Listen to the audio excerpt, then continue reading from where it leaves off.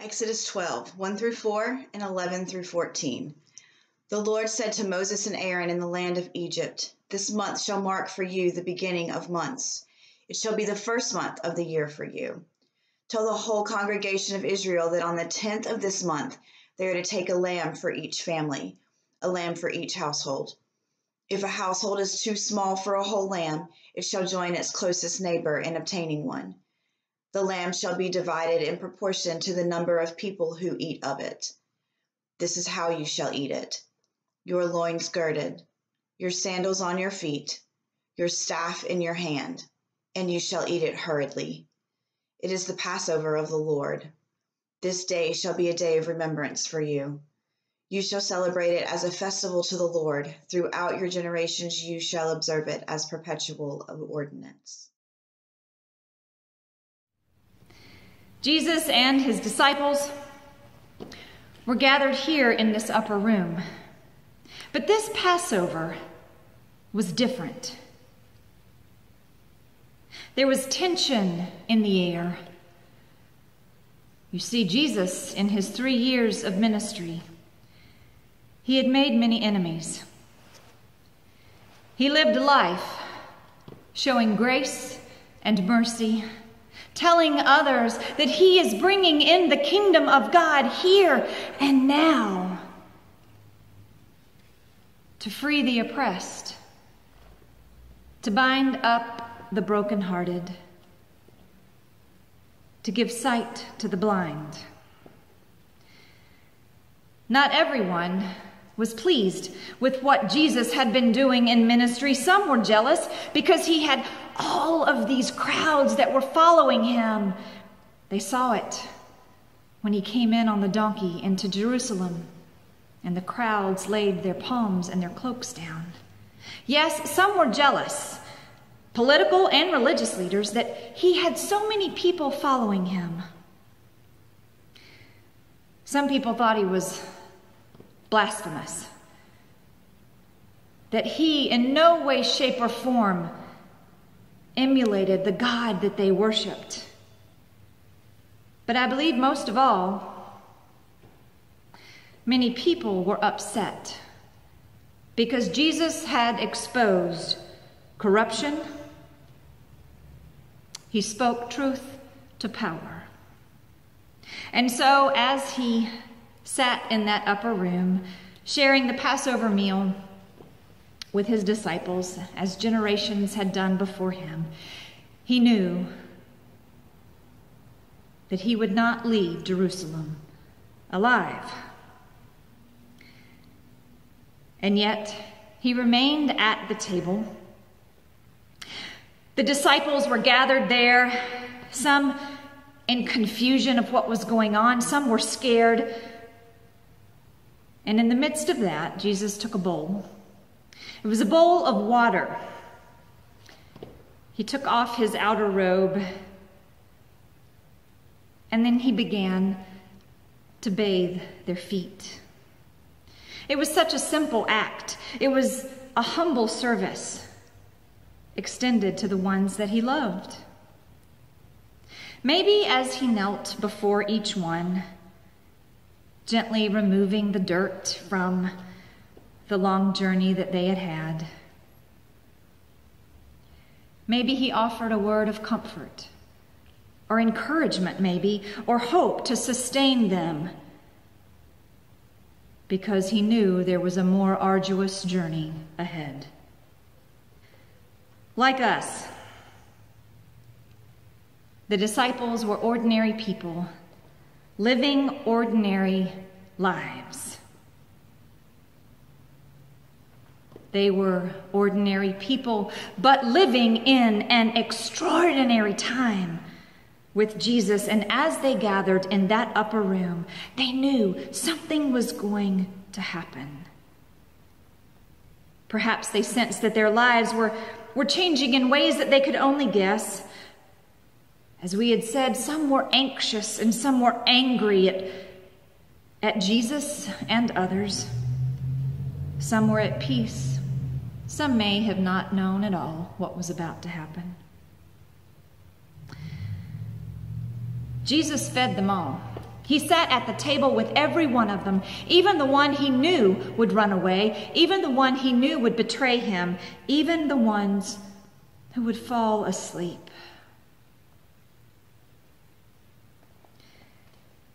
The love of Jesus bridged every barrier. And so it is for us. There is nothing that can separate us from the love of God in Christ Jesus. And although we are not physically present with one another on this night, we are united with Jesus in this holy meal, with all who have ever shared it, and with all those who come after us. And so, friends, just as Jesus did not hesitate to share the cup with Judas, who he knew would betray him, Jesus invites all of us, no matter our pain, no matter our grief, no matter our despair, no matter what our failures are or our faults, no matter what our own betrayals have been. Jesus says, come and eat with me. This grace can transform you. Come, there is room at my table for you. There is room at my table for all.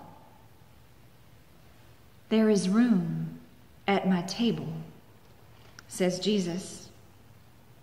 And so this night you are invited, just like in that Last Supper, to share in the food that nourishes the spirit as we make our ways on the journeys.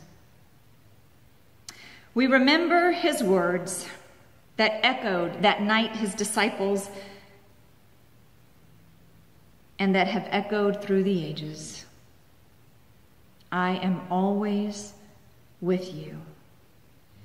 I invite you to join me in our Holy Communion liturgy. The words that you are to say responsibly are written on the bottom of your screen. The Lord be with you.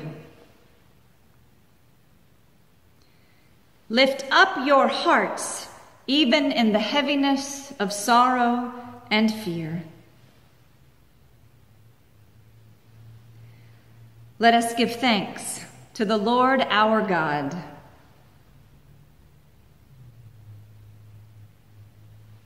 In the midst of the events of the last week, the disciples had really floundered. It started out fine, with excitement really, as they had entered Jerusalem with the crowds following, laying their palms and their cloaks on the ground. They were singing and they were shouting. Would you shout with me? Holy, holy, holy Lord, God of power and might. Heaven and earth are full of your glory. Hosanna in the highest. Blessed is he who comes in the name of the Lord. Hosanna in the highest. And then that moment had come. The moment when Jesus says the words,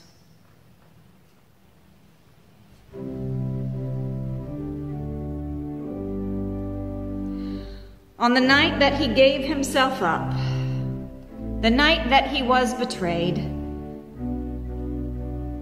he gave himself for the message of peace, of justice, and of love. The night he gave himself up for us. He took the bread, he gave thanks, and he broke it. And he gave it to his disciples, and he said, take and eat. This is my body, which is given for you. And for the first time, the next words that he spoke sent a chill down their spine. For he said, do this in remembrance of me.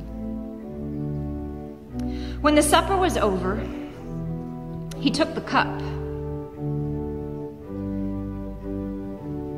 He gave thanks to God. He gave it to his disciples, and he said, "Drink from this cup, all of you. All of you. This cup is the new covenant. It is poured out for you and for many for the forgiveness of sins.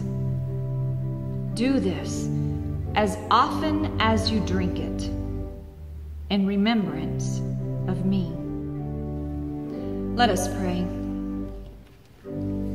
Oh God, we pray that you will pour out your Holy Spirit on all of us gathered here tonight, both near and far, no matter which table we find ourselves sitting. You are there, just as you did with our ancient ancestors in the faith. Pour out your Holy Spirit upon these gifts of bread and wine. Let them be for us the body and the blood of Christ, so that maybe for the suffering world, the body of Christ will be liberated by his witness, his passion and resurrection. Let us die to the ways of injustice, so we may live again in your promise. Let us be inspired to proclaim hope, peace, love, and justice in your name. Amen. And so now, we are one in the Spirit. The presence of Christ that was real to the disciples is real to us in this moment. And so I invite you now to take your bread. This bread is the body of Christ. It is the bread of life, and it is given for you. Take and eat.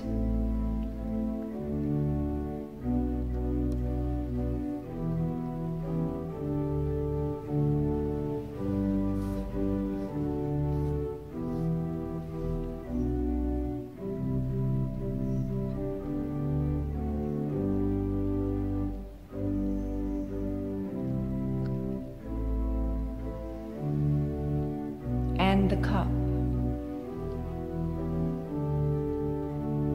Friends, this cup is the new covenant. The cup of salvation, and it is poured for you. Take and drink.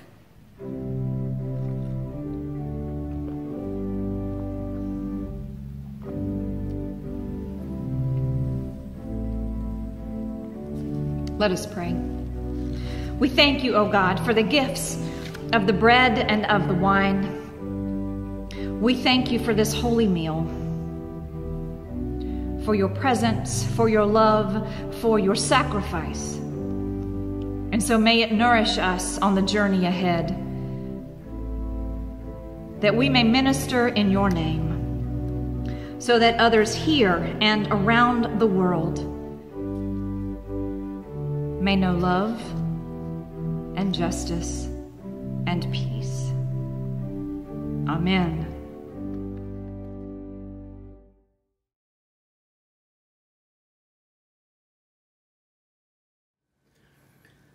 In remembrance of me, eat this bread. In remembrance of me, drink this wine. In remembrance of me, pray for the time when God's own will is done. In remembrance of me, heal the sick, In remembrance of me, feed the poor. In remembrance of me, open the door and let your brother in. Let him in. Take, eat, and be comforted. Drink and remember too that this is my body and precious blood shed for you, shed for you. In remembrance of me, search for truth. In remembrance of me, always love. In remembrance of me, don't look above, but in your heart, in your heart, look in your heart for God. Do this in remembrance of me. Do this in remembrance of me. In remembrance of me.